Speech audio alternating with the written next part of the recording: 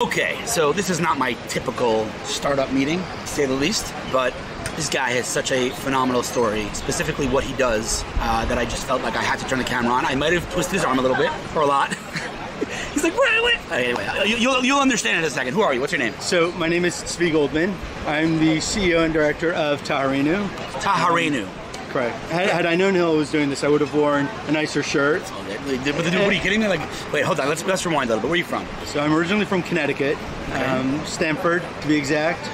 Living in Modi'in now, and loving it. I now direct a women's health not-for-profit that deals with issues of women's health, reproductive health, areas centered on fertility, recurrent pregnancy loss, and providing education and information within the Jewish world and the world at large to everybody for all issues related towards building a family.